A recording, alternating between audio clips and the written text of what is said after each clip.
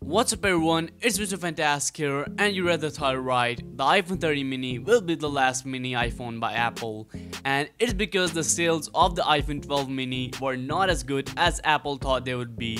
They were just 5% of the whole iPhone 12 lineup, which isn't that great from Apple's perspective, and I don't blame Apple for doing this.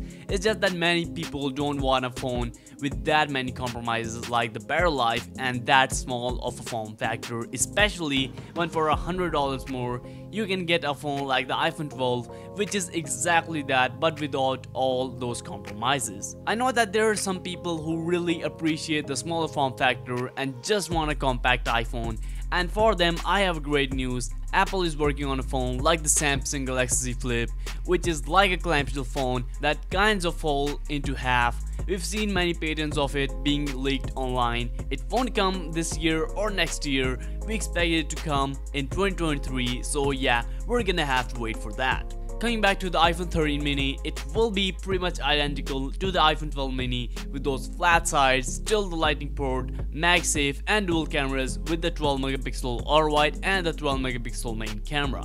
And speaking of cameras, I know that the orientation of the cameras look very weird, and it's because of the sensor shift stabilization on the main camera, which basically makes the camera a lot more stabilized and results in more stabilized videos. It was exclusive to the iPhone 12 Pro Max last year, but it's gonna be on all iPhone 13s this year. And since the sensor shift stabilization makes the camera sensor a bit bigger, it can't fit in the same line as the ultra-wide camera because it would obviously protrude it, so that's why the cameras are oriented like this.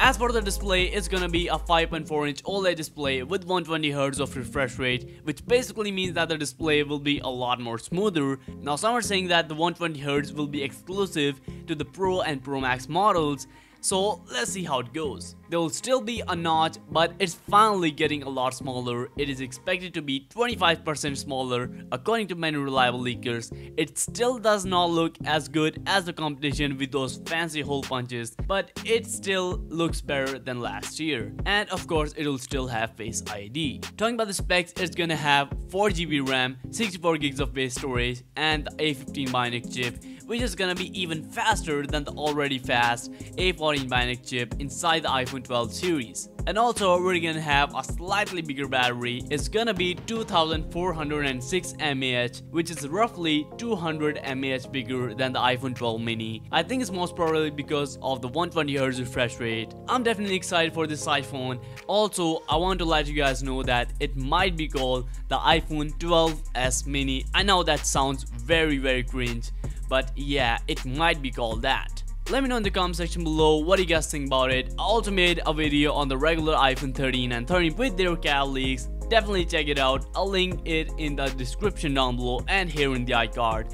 Thanks for watching, drop a like this video, and if you want to see more of this stuff, make sure to subscribe with that bell icon. I bring regular videos just like this one. I'll see you guys next time, and up until then, be fantastic.